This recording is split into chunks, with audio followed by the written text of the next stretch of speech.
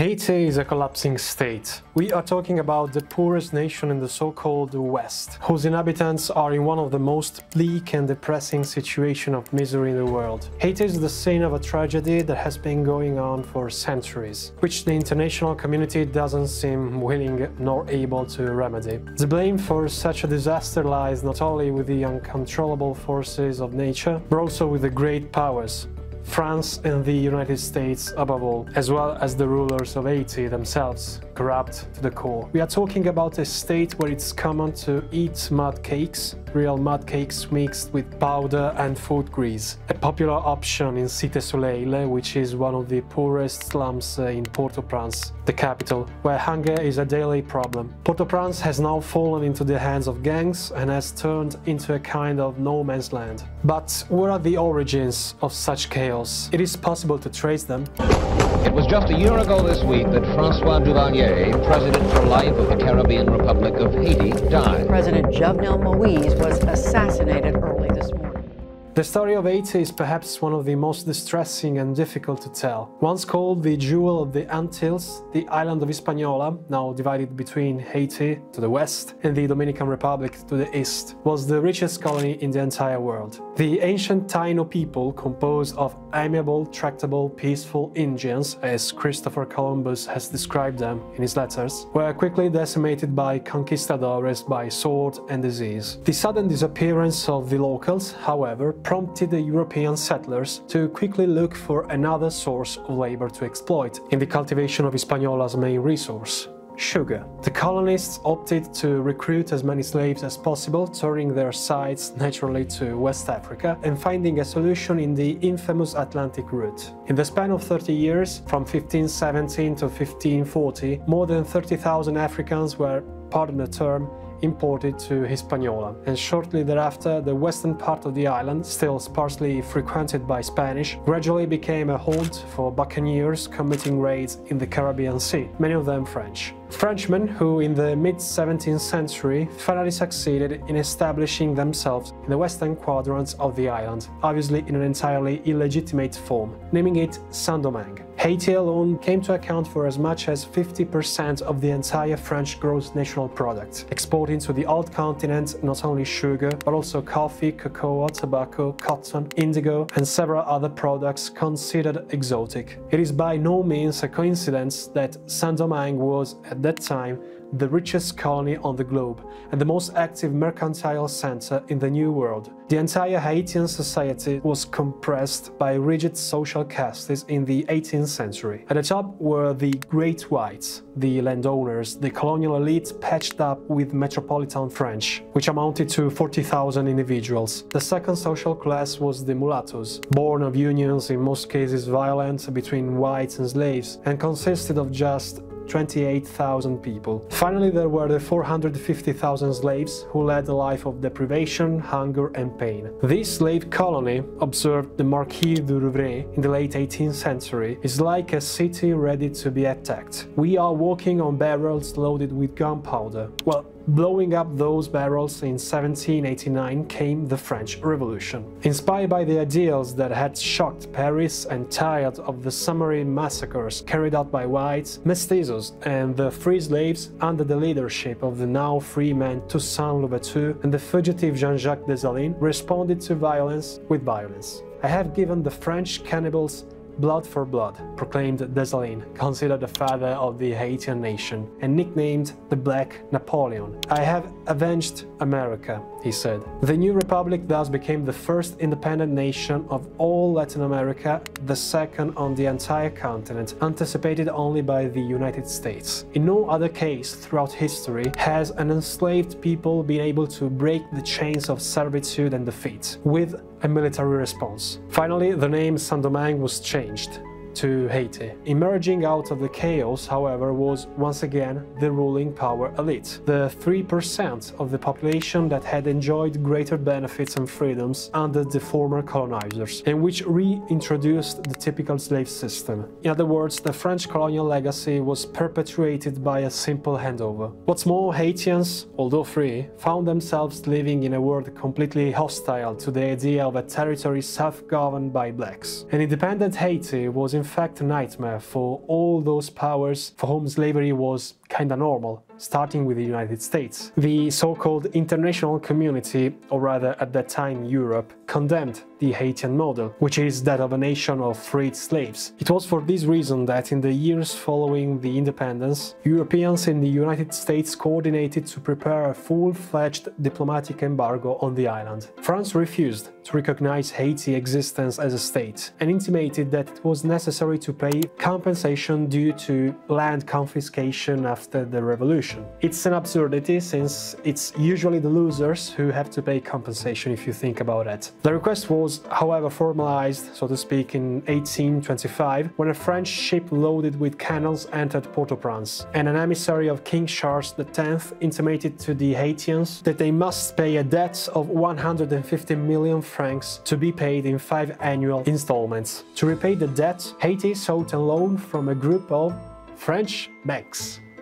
That's it. In this way, the island's economy sank and the state coffers were depleted for generations to come. The impossibility of having an economically sound nation was fertile ground for coups and government assassinations. Indeed, since 1855, the average office of Haitian presidents has amounted to just 1 year. There's no question that being president of Haiti shouldn't be a pleasant job. We can be reminded of this by the last head of state in chronological order, Jovenel Moïse, who was killed in 2021 in his presidential residence by an unidentified gang group. As if that weren't enough, the US also got in the way. As early as the beginning of the 20th century, the US had practically taken possession of the Dominican Republic, the eastern half of Hispaniola, which in the previous course had repeatedly gained independence from Spain. Then, in 1915, Woodrow Wilson gave orders to initiate the invasion of Haiti as well, in order to help the people. The interrupted French imperialism then changed only in the origin of the master. Haiti was seen as an insult to imperialism, and the United States, which feared the German investments began in the late 19th century in the island, applied the so-called Monroe Doctrine, idealistically summarized as America to Americans. More pragmatically, Wilson sought a military base in the Caribbean Sea,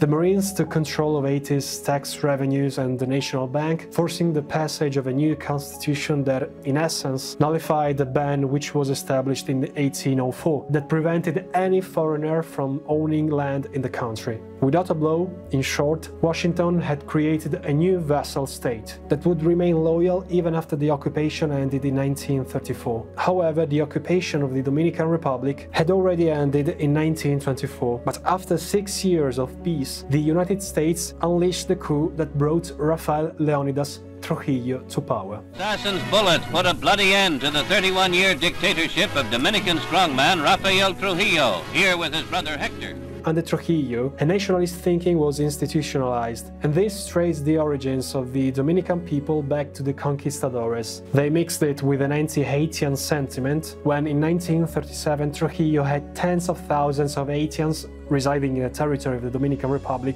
killed with a method that was peculiar and simple and cruel. In fact, we refer to this entire operation as the Parsley Massacre. Upon meeting the people, the military would ask them what it was all about. Anyone who failed to correctly pronounce the word perejil, meaning parsley in Spanish, and telling the world with a mousy R. Actually, in English, I just found out that the typical R French people say when speaking is actually called French R. Not what did I say? A mousy R. Would automatically be considered a francophone, hence Haitian, and thus subject to physical elimination. You should know that since 1950, but especially from 1946 onwards, the United States, through various economic and humanitarian aid packages, has wisely played a key role in Haitian politics. Great, the population is safe. Yes, in an earthly reality like ours, these subsidies simply went into the wrong pockets, those of the Haitian rulers. The most rapacious to take advantage of the so-called Western benevolence was an intellectual at first very well liked by many, physician François Duvalier. nicknamed Papa Doc. Duvalier was elected president in 1957. However, it took little time to turn him into a dictator. First, Papa Doc organized a personal vigilante force. These death squads came to be nicknamed Tonton Macoutes, an appellation that, according to Haitian folklore, was attributed to the boogeyman who at night would kidnap children by hiding them in a sack. It's difficult to say how many people disappeared at the hands of Duvalier's teams, but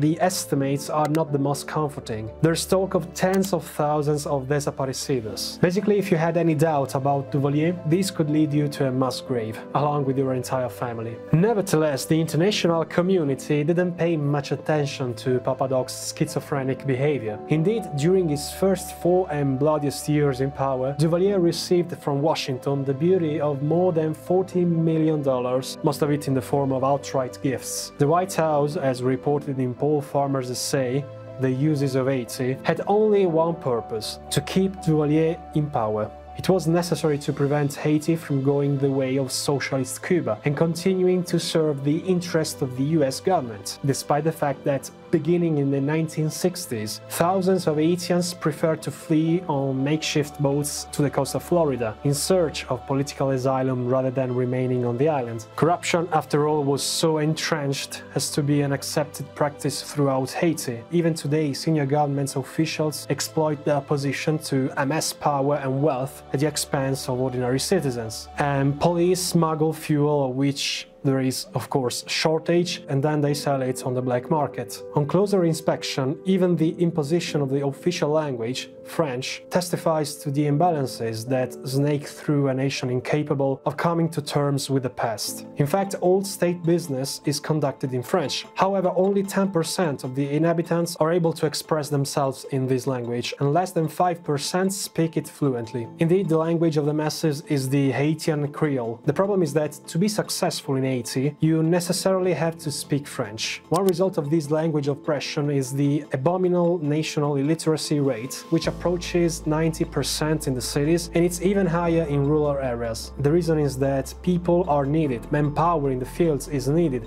for all those families who cannot get by, partly because the search for work has driven almost all Haitians to the capital. The demographic imbalance, whereby the inhabitants of the entire country total 11 million people in a territory that is as vast as Tuscany, for example, in Italy, is a burden to another long-standing problem on the island: the continuing destruction of the ecosystem and the soil erosion. Try taking a look at the satellite images nearby Haiti's border with the Dominican Republic. You will notice how, on the left, the vegetation appears to be much less prominent. What does this mean? It means that Haiti is a predominantly mountainous country, and over the past 200 years, the people there have been indiscriminately cutting down trees without replanting them. The spectacle that unfolds every single year during the 5 months of rainfalls, when rivers of mud slide down the mountain slopes, is just one of the visible effects of the savage deforestation. The main reason for Haitians to destroy their land is the scarcity of fuel, with wood having been the only material for lighting a fire for centuries. People can afford to cook exclusively with charcoal, which requires large quantity of wood.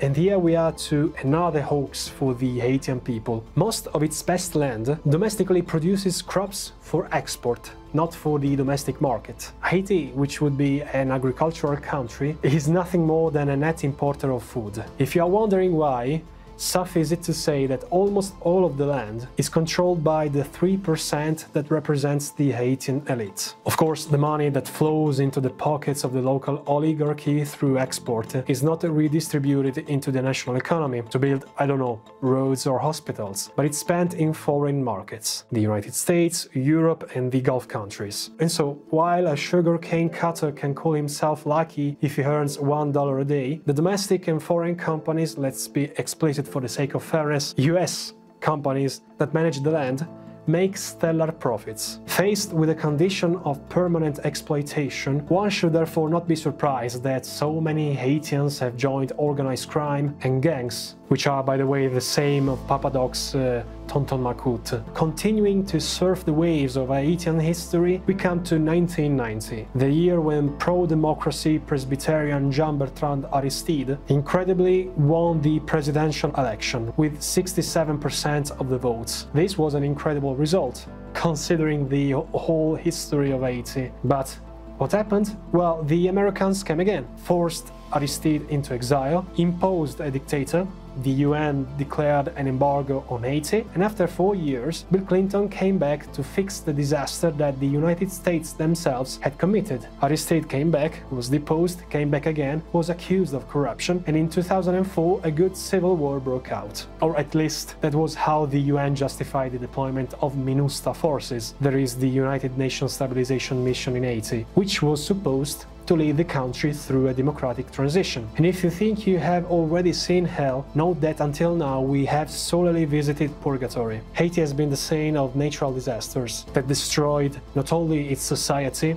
but also any tiny chance of getting back on its feet. As previously mentioned, gangs in Haiti have very clear intentions to take control of the black market and manage the drug trade, but without assuming power. Even should one gang be able to undermine the others, attempting a coup would be very counterproductive. Haiti is already in the hands of criminal gangs, and establishing a real government would only mean losing the trust of those who support them and see them as the only solution to the current political disaster. This is well known by one of Port-au-Prince's most powerful leaders, Jimmy Cherizier, and whose nickname, by the way, is Barbecue. I'll let you imagine why. In short, here we are, peering through the gates of hell. I confess to you that in the face of so much anguish, I have no solution, no moral to say at the end of this video. And yet I feel so much frustrated with an international community that in concrete terms does nothing at all, except to make promises and promises. In October 2022, for example, Henri requested the deployment of foreign military forces in Port-au-Prince with the aim of quelling the violent gang clash that had broken out the previous July in Cité Soleil. Do you know who answered the call? Yep, the US. A tragicomic outcome for the situation of a nation, Haiti, that can neither rid itself of its past nor free itself from the evils that perennially afflict it and that unfortunately fall on the 11.5 million inhabitants who every single day see their hopes fade more and more. In Haiti, the stars do not shine.